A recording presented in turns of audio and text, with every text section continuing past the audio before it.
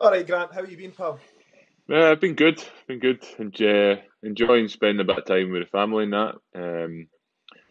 Mrs. is 7 months pregnant, so I think she's appreciating having me in the house and helping, with the day-to-day stuff and that. But I think it's just strange, isn't it? It's like sort of strange time to be living in. I don't think anybody's sort of experienced it before. I think first of all, obviously, there's like the sort of the worry there for. I know certainly for me personally, my both my mum and my sister are NHS workers. So they're like kind of working on the front line, and obviously, first of all, you're kind of worried about them, and hoping they're all right. Obviously, things like with like grandparents and that as well. I've got older grandparents that, obviously you worry about them straight away. But I think just sort of try and keep yourself busy, and no worry about it too much, and try and do as much as you can. You'll know yourself that obviously when there's so much unknown around what's going on, you're constantly on the phone to to the club, to players, and Yeah. boys are wanting to know what's going on, and there's no really many answers at the minute. You can't really tell people um, When we're going to be starting back, when you're going to be availability. starting back, everything that's happening. But I think you've That's the just got to thing. try. Yeah, If everyone knew like there was a set date that everyone can start I back, know, you can work towards that. But I it's know just exactly, it's the unknown now. That's the biggest thing. and that's where it makes it difficult. Obviously, you want to try and stay professional, and you've obviously got to keep yourself fit and Yes. mentally ready to start again. But you know what it's like in the summer. You'll have probably a couple of weeks or a week or so totally resting, and then at least right. I've got to get fit for the 1st of June, say when you're back pre-season.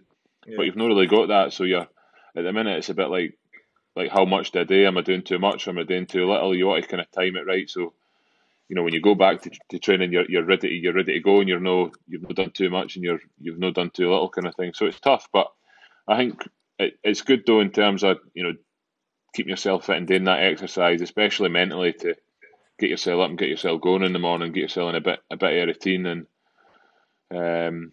and keep going. I think I'm quite lucky doing here because the weather's better for a start.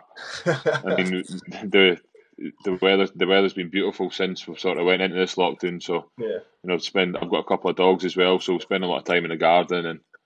And I mean, I think if the weather had been sort of raining that all the time, you're stuck inside, it might have been a bit more miserable. But no, we're coping all right. And obviously, I think you've just got to look at the bigger picture as well, and think that there's people in a lot worse situations than what we're in.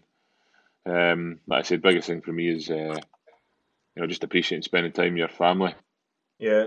Could you imagine people in flats and stuff like that with kids and That's what I not mean. not being allowed out and being stuck in Scotland, especially with the weather as well, mate. To be Exactly. fair, the last week it's been actually quite nice, but if we're lucky enough, we've got gardens.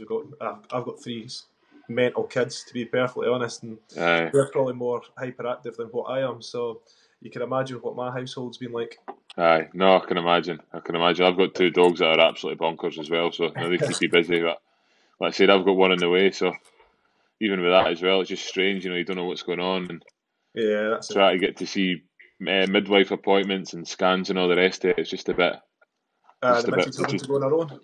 I just something to go on her own. Aye, so That's the thing, especially 7 month pregnant. It's scary thought, but I know are you managing to keep yourself fit? Are you what you doing for that? You got we've programs? we've got a. I think he's head of performance is his title. Um, Kind of like a sports scientist, I suppose. Yeah. He's on it. Like our programs are heavy.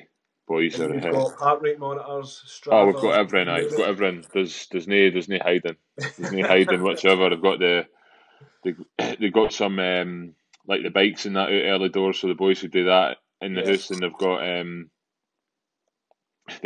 the programs out. And obviously, the guidelines are 1 hour a day, so I You think make the most of that whenever, don't you?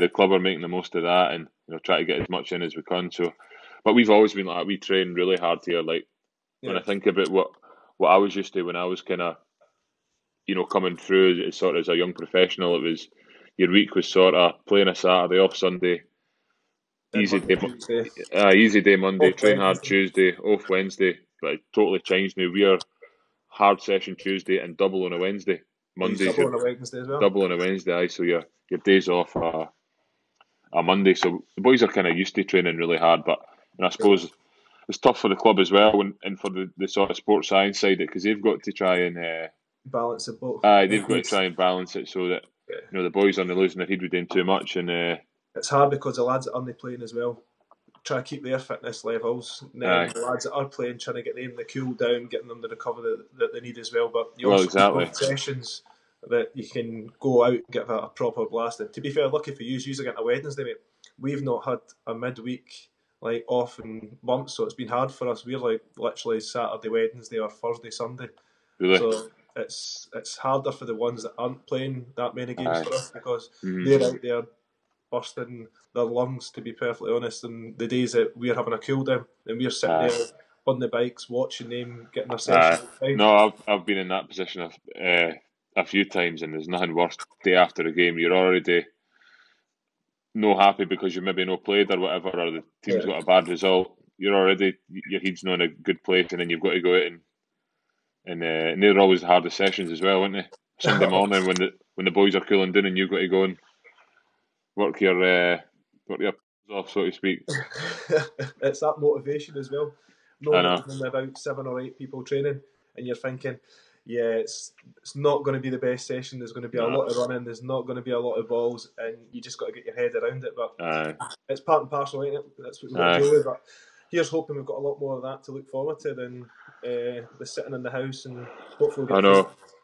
I've just got to get through it, and then it's obviously how far has it got to go? Is it got to push into next season, and what sort of is there going to be any sort of break in the summer as well? That's part of it as well that the clubs and the players need to take into account, because, like you said, there does need to be some period where you can rest. Yeah. Because it's tough on on the body. Summer holidays booked? Nothing booked, luckily. So I know a few boys. That have had well, actually, I was best man at a wedding this summer. It's just been, you had to cancel it. You had to move it back to October was the earliest date you could get. So whether I'm going to be able to make that or no, obviously with football, it's going to be tough. But it's all right. You're getting good at this video speeches, so you can send one into him. Well, I'm not sure about that. That's when it gets awkward. At least when you're having a conversation, you can kind of a paper like this, mate. Here you go. Like oh, honestly, I'm the worst in the world at them. We've had obviously we've been doing kind of video messages to, like, say, NHS workers and things like that, and we have my missus standing with it all written out, and I'm like reading it out, and just look like, honestly, most awkward guy in the world at that kind of stuff. I'm an absolute nightmare.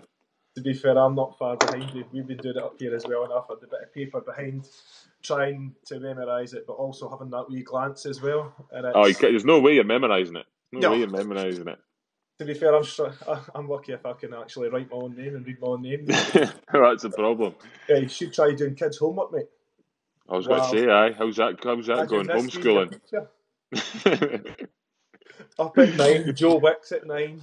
In you go, kids. How's that going? Are they getting loads of stuff sent through for the school, or is it?